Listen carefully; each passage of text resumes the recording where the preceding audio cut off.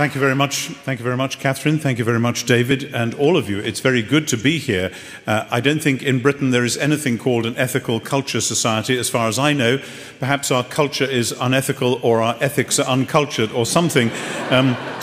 So this is an interesting place, which is neither a church nor a cinema nor a theatre, and this is New York. So excellent. I always learn something new when I come to New York. And there are all sorts of things I would love to talk to you about this evening, and our time is limited, and I do want, as David said, to flag up some of the issues in this book, After You Believe. I know some of you have heard on MP3 or whatever a lecture that I gave in Fuller Seminary just over a year ago, which was a kind of flyer for this book before I'd written it. And so I will come through some of that material, and perhaps it bears repeating, and perhaps that's all right. But picking up what Catherine was saying, I want to start by showing you how I got into this topic, because actually most people who write about the New Testament have not written about character formation or virtue, and vice versa. People who do that sort of ethical theory don't normally go to the Bible to do it. They do it on the basis of other philosophical texts and so on. And I came in really rather by the back door because of the work that I'd been doing and writing about on the final hope. And both Catherine and David mentioned this, life after death. So many of us in the Western Church, be it Catholic or Protestant, be it conservative or liberal, be it charismatic or evangelical, all of us, since the Middle Ages, have thought in terms of dying and going to either heaven or hell. I've just reread C.S. Lewis's book, The Great Divorce, which many of you will know, one of the first writers in recent Western times to question the idea that heaven and hell are equal and opposite. And Lewis argues for this very strong, physical, solid vision of the new world which God has for his people. Call it heaven if you like, though the Bible actually calls it the new heavens and the new earth, because for many of us the word heaven implies a kind of non-physical, purely spiritual existence, which is certainly not what the Bible has in mind. And then for Lewis, hell is this rather thin, etiolated, shrunken little existence, which is very near to the denial of existence altogether, because that's really what hell is. Hell is saying no to everything that God, the Creator, gives and does and wants for his people. Saying, okay, I see that, but I'm going to stick with my own stuff. And so you shrink, and so you become smaller, and so you become really unable to sit there equal and opposite with heaven. So anyway, I was working on this idea of the new heavens and the new earth as a re-embodied, indeed more than re-embodied hope. I've often said to people, when you read 2 Corinthians 5 and Paul talks about our desire is not to be unclothed, but to be more fully clothed, so that what is mortal may be swallowed up with life. And the image I've often used is this. You know how it is if a friend has been really sick and taken a long time off work and they've been in the hospital, and you go and visit them after a while, and you come away and you say, poor old so-and-so, he's just a shadow of his former self. The good news of the resurrection hope is that if you are in Christ, if you are indwelt by the Spirit, you are just a shadow of your future self. There is a real you, which is more you than you can even begin to imagine. Uniquely you. God made you to reflect in some unique way a particular facet of his glory and his love out into the world. And when you are in Christ and indwelt by the Spirit, you do that more and more. You become more uniquely yourself. Evil, despite what the media tell you, makes you boring, shuts you in, makes you a clone of all sorts of other people who are doing much the same tedious sort of stuff. When you are seized by Christ and indwelt by the Spirit, he will make you more truly yourself.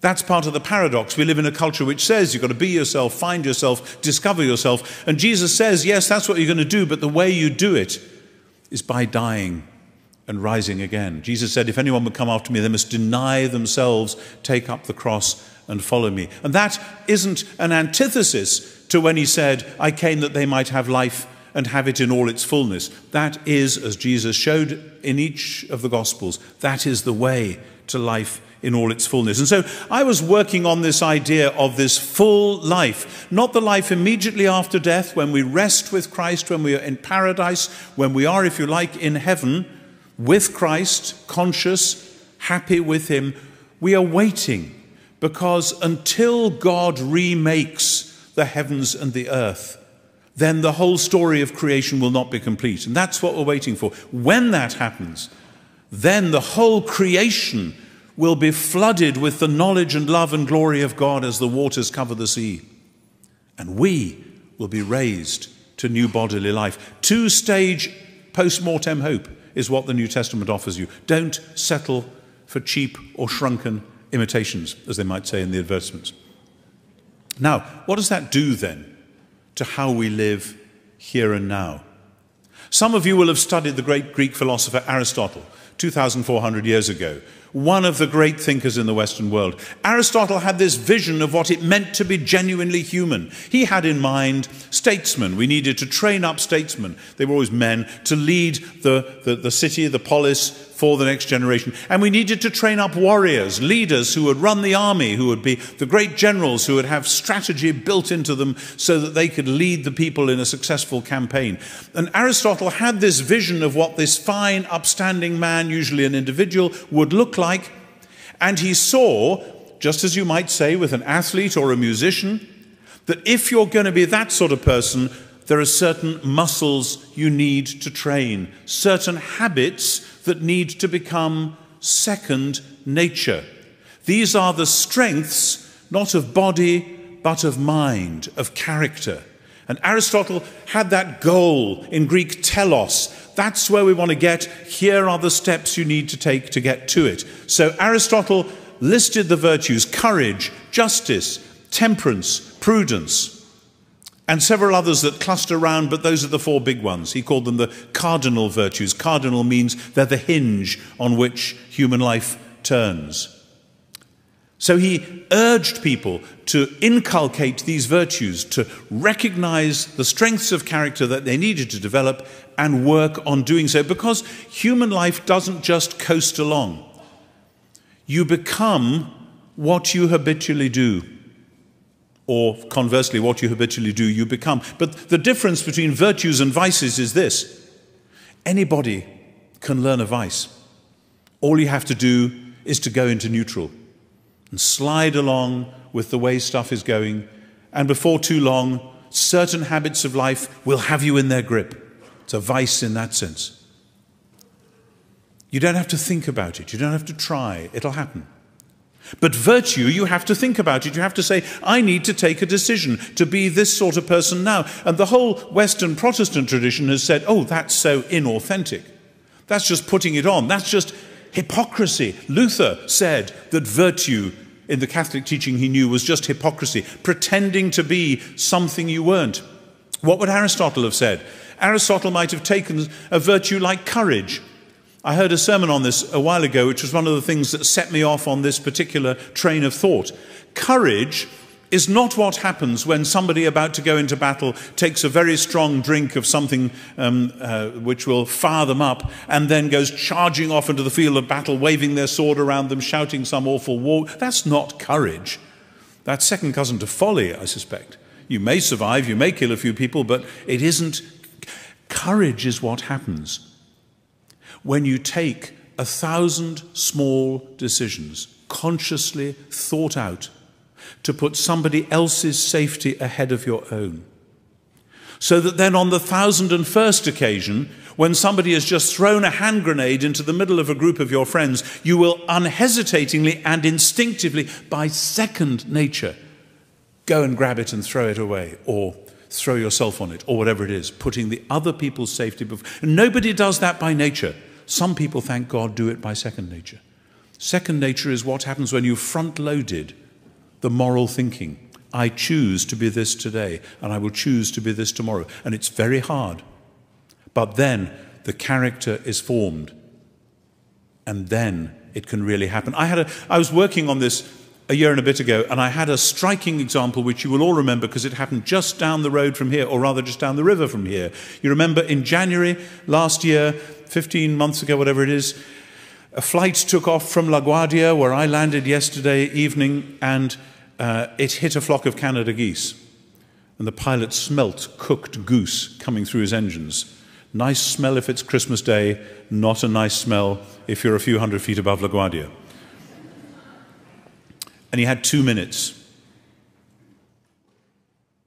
If he had gone to a book, a manual, a rule book, what to do in an emergency, he'd have still been thumbing through page 350 to find out what to do, and the plane would have been in the Bronx. A lot of people would have died. If he had just been a trainee pilot who just happened to find his way into the cockpit and just did what comes naturally, who knows what might have happened? The plane might have looped the loop, gone anywhere. Because Chesley Sullenberger III was a 30-year experienced pilot and an instructor and a gliding instructor and pilot as well. In that 2 minutes, he did all kinds of things that you can hardly imagine. There may be some pilots here tonight and you can imagine them, most of us can't. In order to do the navigation, to get round in a tight turn, to get the plane banked so that it would fly right and then just flattened out at the right moment. And I just heard a couple of days ago that actually when he said to the flight controller, we're going into the Hudson, the air traffic controller assumed that meant we're going down with the loss of all lives on board. But it didn't, it landed flat. Because he'd done what was necessary up front over a period of years so that when it really counted, he could do it. By second nature. That's virtue. Courage, justice, patience, temperance. He had them all in spades. Those are the classical virtues, the pagan virtues, if you like. You don't have to be a Christian to have those virtues. One of the things I want to hint at least tonight, is that there is a large overlap between Christian goodness and other goodness. Oh, yes, there are types of goodness which are unique to Christianity. I'll come back to that. But part of the point of being a Christian is that Jesus Christ is the truly human being. And if you're in Christ, you are supposed to be truly human. And all the insights that the rest of human tradition has had that point towards genuine humanity, but often can't quite make it, that just about get there and then fall away, they are validated, reinforced in Jesus Christ. And so as I've been looking at the question of Aristotle and character formation, and the question of the future, the new heavens and the new earth, the resurrection and all that, I've asked myself, supposing instead of Aristotle's goal, Aristotle's telos, supposing you have Jesus' goal. Jesus, what is the goal? What are we meant to be? And in various passages in the Bible, not least the book of Revelation, it's clear that we are supposed to be, interesting phrase, a royal priesthood. A royal priesthood. Rulers and priests. That's strange language. Most Christians don't habitually, I think in those terms. But this is very clear at various parts of the Bible. And the way you can cash it out is this. God made humans to reflect his wise order into the world and to reflect the praises of the rest of creation back to him. Rulers and priests. And that's all of us, not just those called to public office or those called to office in the church. This is every single Christian, is to share in God's wise rule over the world, bringing God's love and creative stewardship into the world. It's not a stultifying order. It's a creative, lovely thing. It's a Genesis 1 thing. And then summing up the praises of creation before the Creator, rulers and priests. Now, that's very different from Aristotle's vision. Because Aristotle's vision was all about training up these great individuals who are going to be fine, upstanding one-offs, able to lead in battle, able to lead in the state. Now, we still need people to lead in the state. The question of what it means to lead in battle looks different with every passing day as technology develops, but that's another story. But the Christian vision trains people for a corporate role. And the qualifications you have to have are not the qualifications which leave you feeling, I'm so good at this, I'm a self-made man. As I say, it always was men in Aristotle's day doing it. Aristotle thought that when the perfectly virtuous person had become perfectly virtuous, one of the things they would be was properly proud.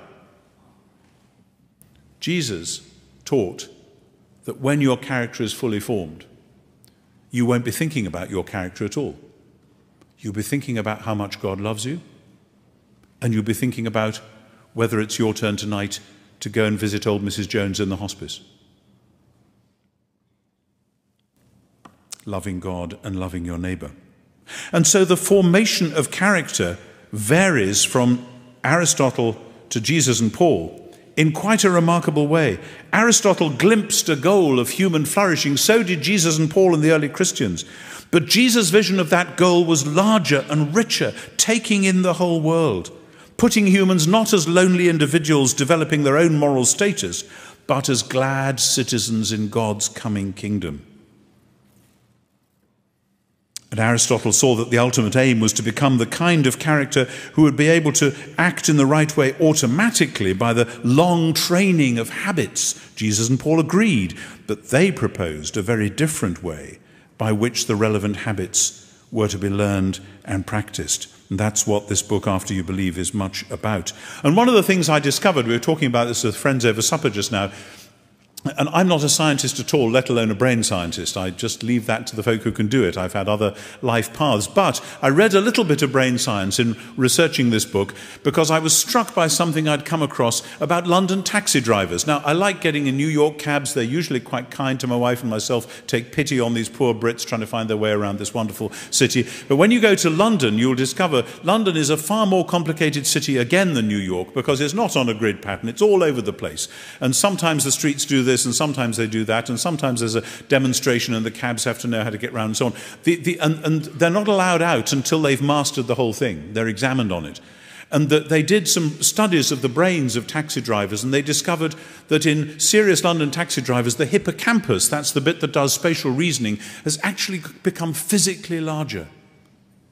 The mental pathways, the neurons, whatever they're called, the electronic codes that go to and fro, have got so developed that they've developed themselves, and these people have actually become different human beings, physically, measurably different human beings. Now, if that is so when you're finding your way around London, how much more might it be so when you're finding your way as a follower of Jesus Christ around the postmodern world?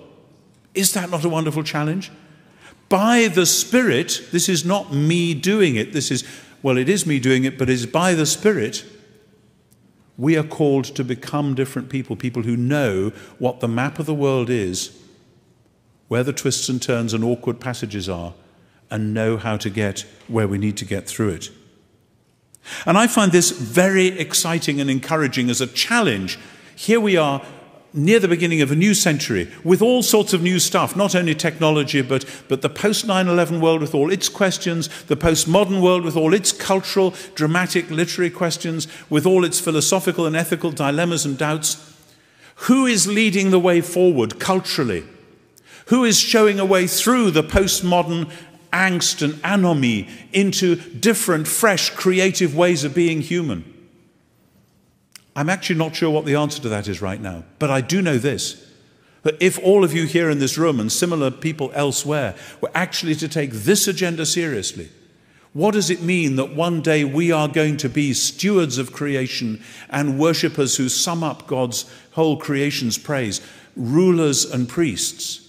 And if we were to think, what are the strengths of character we should be developing now if we're going to be that? The difference we could make is incalculable. Incalculable. Nobody else is leading the way forward into the postmodern world. Maybe this is the challenge for the church of our times. Because you see, when you apply this to ethics, which is more or less what it's about, we get into the old debates. Wasn't there a book in America a while ago? Yes, Jennifer, there is a right and wrong. Was it Jennifer? Somebody else, I forget. But you know, within the 50s and 60s and 70s, so many people saying, oh, the old rules don't matter. There isn't really right and wrong. It's all a sort of shades of grey. And people are coming back with a heavy moralism and saying, actually, there is a right and a wrong, and you need to know the difference. Here are the rules, and you must live by them. And so many in your generation, my generation, really ever since the Second World War, have said those rules are crushing us. They're a ton weight, forcing us into immaturity so that all we have to do is keep these wretched rules, and half of them are made up by people we don't trust anyway. And that's part of the problem, actually, with some bits of the church at the moment. They're still trying to say the rules, and people who've lived under that just say, give me a break. That's not where I am. And then there's other ways you can do it. Some people say, well, it's not so much rules. You have to calculate whether your actions will produce the greatest happiness of the greatest number. That's consequentialism or utilitarianism. And the problem is, to be honest, when you're in a moral dilemma, should I do this or do that? Should I sign this form? Should I meet that person? Whatever. If you have the chance and the time under that pressure to think out all the possible unintended consequences of your action, you're a lucky person. Take a complicated computer to do that, and even that, who knows what the consequences of your action are going to be? Consequences matter, but they will not work as a moral calculus.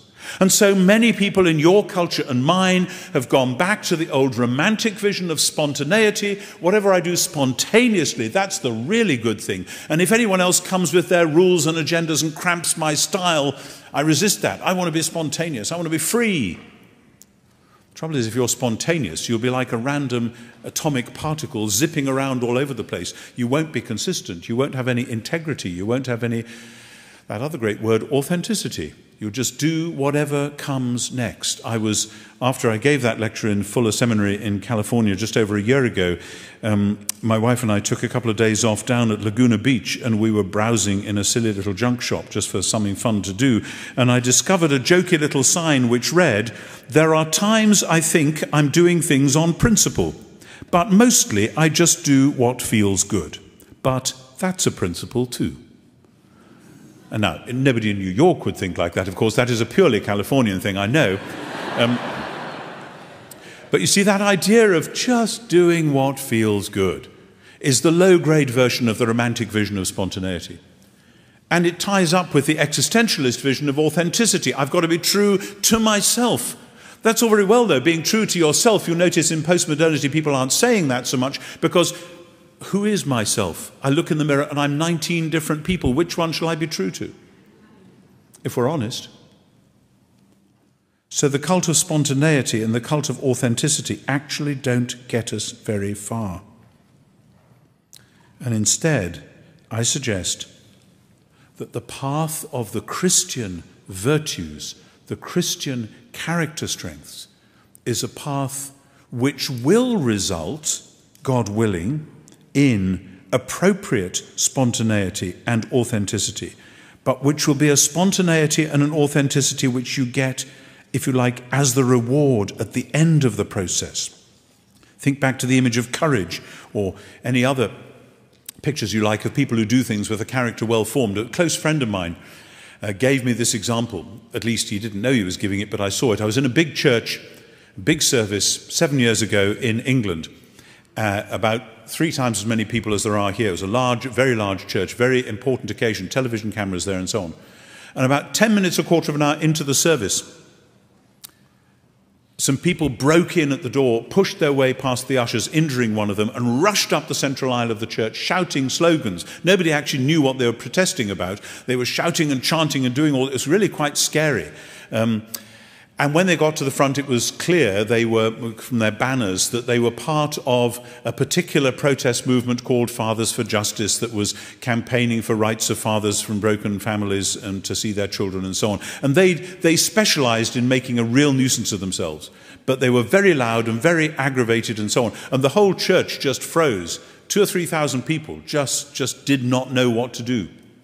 And then one of the leaders who was taking the service very quietly walked across to this chap who was ranting and raging and really was quite scary.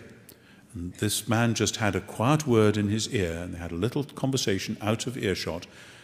And then the man went over and had a word with the dean of the cathedral where it was, and the dean came to the microphone and said that our surprise guests had agreed that they would have 4 minutes to make a statement, and then they would leave quietly. So the man did, and then they all trooped out. I thought, how did you do that? And the person who'd done it, no particular fuss or worry, he'd just gone and done it. Then I remembered, 20 years before, I had seen that same man walking through the streets of Oxford in a cassock, on his way to a service, unaffectedly stooping down, stopping by some people, some very rough types who were drinking methylated spirits and all sorts of other stuff and were being a nuisance on the street, sat down with them and just talked with them casually, smiled. I don't know if he even said a prayer, went on his way. It didn't seem to faze him. He had spent much of his life quietly being available to people, not afraid of people who other people were afraid of, recognizing them as human beings, seeing them as people in pain, being there with them. So when it really counted, he could do it. And he did it. Transformed the situation. Some of you will have guessed I'm talking about Rowan Williams, the Archbishop of Canterbury. Character is formed by the 1,000 little choices. And the 1,000 little choices turn into people who are able to bring God's wise ordering to a chaotic world. And people who are also able to sum up the praises of creation. That's what art and music and all the rest of it all about. The whole of creation is praising God, and we are called to join in and to do that consciously. You know, in Revelation, creation is praising God in Revelation 4 and 5. But when the humans praise God, they add the little word because. You are worthy to receive praise because you created all things. We are called to be the people who think it out, who know why we praise God, and who think out what we are doing in the ethical sphere and in our moral sphere. The way Paul puts it is this, in Romans 12, he says, "Do not be conformed to this world, but be transformed by the renewing of your mind, so that you may work out in practice what God's will is, what is good and acceptable and perfect." There's the challenge. Transformed by, it doesn't happen automatically. And here's the big lie. You see, so many Christians have bought into the idea that, well, I became a Christian, I said a prayer, Jesus has come into my life, so now he gives me the Holy Spirit, so now whatever he wants me to do, it'll just happen automatically. Well, if you think that, you'll be a very shallow and muddled Christian. Because from one point of view, it does happen automatically. The Spirit does work in people's lives. Thank God for that. But precisely the way that the Spirit does that is by making you more human, which means making you more thoughtful, making you more able to see what the issues are, to think them through, to take the hard moral choices and to put them into effect. And just because it seems like a hard moral choice doesn't mean that's not what the Spirit is calling you to do. I have had people say to me pastorally, well, I thought maybe God was calling me to do this or to give up that or whatever it is. But actually, after a short while, I realized God wasn't calling me to that at all. I think, wait a minute, that just means you tried to be good for a day or two and it felt rather difficult, so you couldn't be right because you'd bought into the cult of spontaneity and authenticity, and you were trying to fit the wind of the Spirit into the little bottle of 19th and 20th century philosophy. Can't be done. Transformed by the renewing of your mind. Grow up, says Paul, in your thinking. And this is partly, you see this worked out in that wonderful, wonderful passage in 1 Corinthians 13 about love. It's a great poem.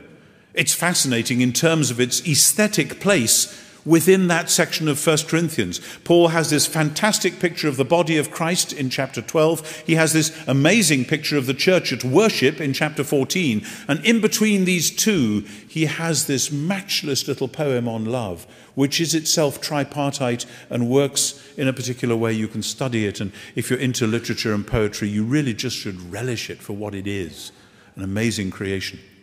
But people often miss the fact that Paul says there something about the future in relation to the present. And this is back to Aristotle, only now in the Christian key. Paul says, when I was a child, I spoke like a child, I behaved like a child, I reasoned like a child, but when I became adult, I put away childish ways. Now we see through a glass darkly, but then face to face. Now I know in part, then I shall know even as also I am known. And then he says, so now these three things abide, faith, hope, and love, but the greatest of these is love. What has eschatology to do with ethics? What has the new heavens and the new earth for which we long to do with my moral struggles here and now? Exactly this. I'll tell you, love is not our duty, it is our destiny. Love is the language they speak in the new creation, and we get to learn it here. Oh, it's difficult. There are lots of irregular verbs. There's vocabulary that'll be very difficult to get into your head and get your tongue round. But learn it, and one day you'll be singing in it. And faith and hope are pretty much the same. You have to practice them. You say, well, what will we hope for in the future? Hope is not just optimism about something that might happen one day, which would be nice. Hope is total trust that the Creator God is God of the future. We won't stop having that total trust in the new creation. It'll just be a wonderful celebration. God is going to do what God is going to do, and we will be part of it. Faith will be very different in the future. Faith is the utter trust in God, the Creator, the Redeemer. At the moment, that's hard. We have to practice it. Like a difficult sport. You know, I'm a very bad golfer. I often say to people, one of the great things for me about golf is that a bishop has to have at least one thing that he can do really badly and it doesn't matter. But, because most of what I do, you know, got to get it sort of right. But when I have had golf lessons, it's really, you know, I'm told you've got to hold it like this, not like that. It feels so unnatural. And some of you here will be golfers and you'll have gone through that process. And then actually only when you practice it again and again, and I don't have time to do that, but when I do, it gradually, I can see what it would feel like for that grip gradually to become natural, so that I would just walk up to the ball and it would happen automatically. I'm not there yet. Maybe when I retire I'll have more time. Who knows? That'll be the day. But that's what it's like with faith. Faith is hard now. We should expect it to be hard. Our grip isn't something that we just have by nature. You have to work at it and learn how to do it. Let somebody teach you. But one day, we will know as we are known and trust as God then will entrust us with the stewardship of his world. And so what about those wonderful things that Paul talks about in Galatians 5, the fruit of the Spirit? It's a fantastic passage, and there's lots I could say about it, but I just want to say a few little things, because I think people, again, often misunderstand this. Paul says, okay, here are the works of the flesh, all those nasty things that make society a bad place to be, that ruin families and so on, immorality and anger and violence and jealousy and malice and all of that stuff. And then he says, those who are led by the Spirit are not under law, or not under the law. And we instinctively misunderstand this. You know, when you're listening to the New Testament, it's sometimes like playing a musical instrument in entirely the wrong acoustic. You need a good acoustic to make the instrument speak properly. Or it may be change the image only just a very little bit, to stretch some violin strings, only instead of stretching them over a violin which has the right sounding body, stretching them instead over a block of concrete and then wondering why the music doesn't sound right. Because when people hear, if you're led by the Spirit, you're not under law, they instinctively go back to the 19th century rejection of deontology, that is, of rules, in favor of the cult of spontaneity. Oh, I'm just led by the Spirit, so there aren't any rules. I'm just going to do my own thing. The Spirit will guide me. That'll be all right. No, that's precisely what Paul doesn't mean. The key point really is that this is fruit. And again, I don't know much about golf. I know even less about gardening, but I do know this. If you just plant a fruit tree, you'll be lucky if you get much fruit from it if you just leave it there.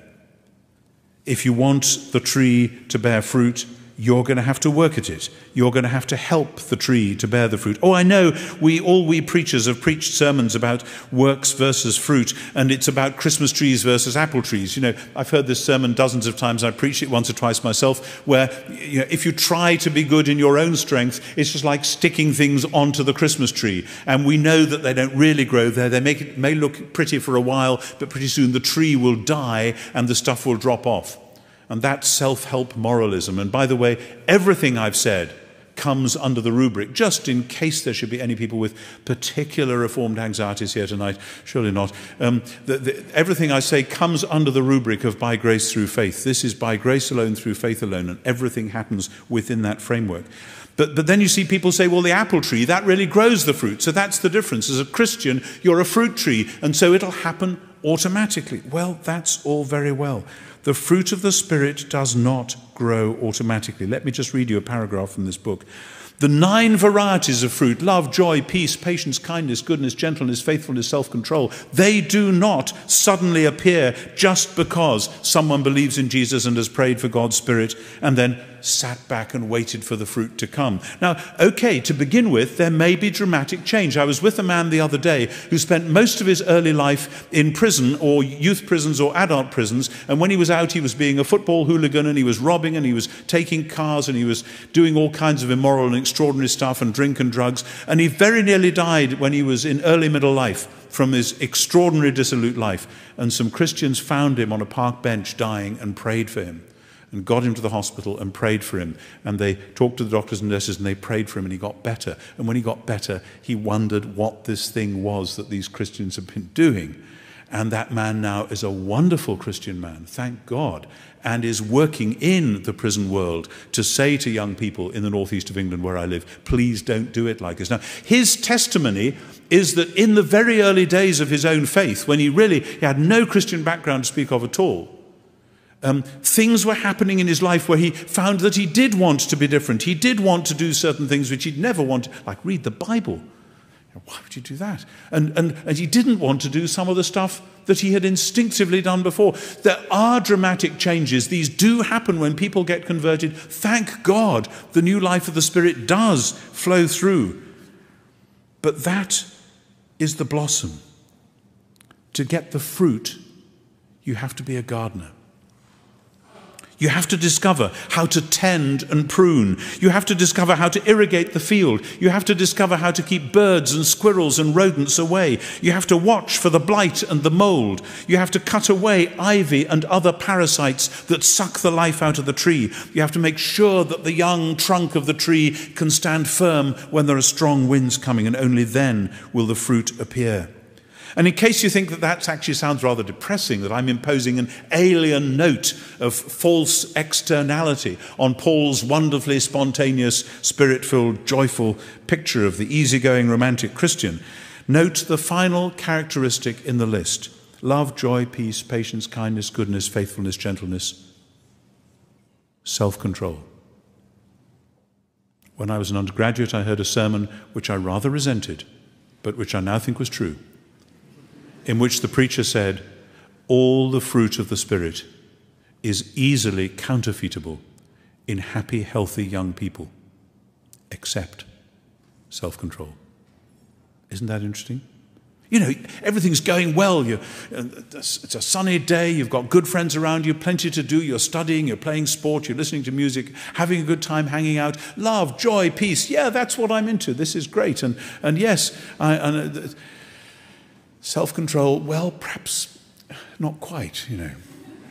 But like Plato's vision of the virtues, back behind Aristotle, so with the fruit of the... Note that the word fruit is singular.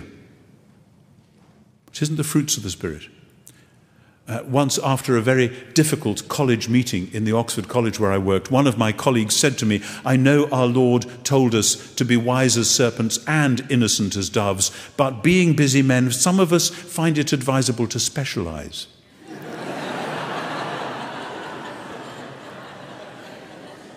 Can't be done.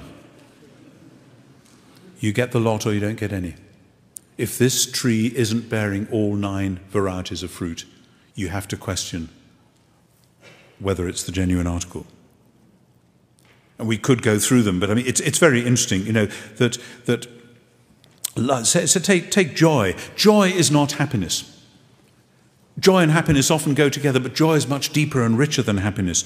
Joy is the fruit of the settled conviction that Jesus Christ is raised from the dead. Another taxi driver story. I was in London a few weeks ago and I got stuck in a traffic jam and was sitting there bored, and I was dressed more like a bishop than I am now, with a purple shirt and a dog collar, and the taxi driver looked back at me and said, oh, so you're a vicar, are you? And I said, no, bishop actually. And he, yeah, okay. He said, Church of England? I said, yeah, Church of... He said, oh, I'm a Catholic myself. He said, you're having difficulty about women bishops at the moment, aren't you? And I said, yes, we are having difficulty about women bishops.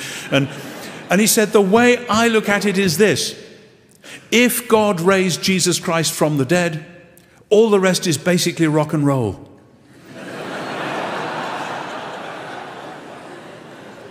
And I got out my BlackBerry and I texted my colleague back home and said, you'd never guess what I've just heard.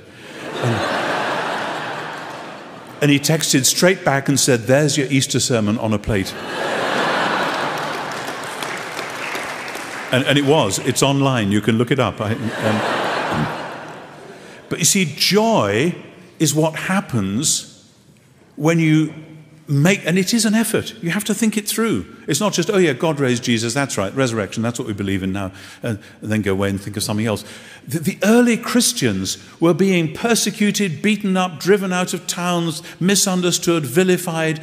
But when you study their writings and their common life, they were joyful because they knew that something had happened in real space, time, matter, reality, as a result of which the world was a different place and they were invited to be part of it. That's joy.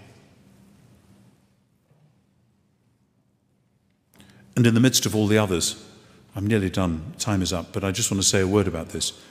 Because some of those varieties of fruit of the Spirit, particularly patience and love, are among the things that nobody in the ancient world and comparatively few in the modern world think of as virtues. Mentioned blackberries. There's a mobile phone advertisement in England at the moment saying impatience is a virtue. And there's a particular kind of phone which does everything so much more quickly, and so that's great, isn't it? Impatience is a virtue. Impatience isn't a virtue. Any fool can be impatient. It doesn't take effort to be impatient. Believe me, I know. That's why, you know, the T-shirt, please God give me patience and I want it right now. In the ancient world, there are 4 Christian virtues which nobody else had regarded as a virtue. Patience is one of them. Humility is another. Aristotle's self-made man, that's what you're supposed to be. No. You look away from yourself and to the God who made you and out to your neighbor in love. You won't be thinking about yourself. You lose yourself in that. Wonderful. Patience, humility, chastity. Nobody ever else thought sexual self-control was a good idea. You know, just get as much as you can. And the only real problem in the ancient world with sexual behavior was whether there was a jealous spouse going to come and get you for what you've been up to. Chastity and charity. Nobody else in the ancient world thought it was a good idea to look after other people than your own kith and kin. The Christians did. It's one of the main reasons why the gospel spread. Nobody else had dreamt of behaving like that before, let alone making a habit of it, let alone making it the center of their life. That's what we do. We are people who love one another and whose love goes out into the world. And that's where I want to end, really. The idea, you see, some people who write about virtue write about it as though it's a private thing, as though Christians do this so that they can be a pure community. And then maybe if the world notices there's some people behaving very oddly over there, maybe we ought to do that as well. But it cannot be like that. If this is genuine humanness we're talking about, and if we are acquiring those habits of heart and mind and soul and strength, then this must flow out. This must make us better, wiser citizens, not to collude with nonsense out there, to critique where appropriate, but to celebrate. Paul says, rejoice with those who rejoice and weep with those who weep. And he means that right out there on the street. And he says in Philippians, whatever is noble, whatever is pure, whatever is true, whatever is lovely, if there's any virtue, anything worthy of praise, think about these things. There's lots of stuff to celebrate in the wider world. And then he says, what you have learned and received and heard and seen in me, do, and the God of peace will be with you. Do you see the point? We are part of that great thing called the human race, and God loves it to bits.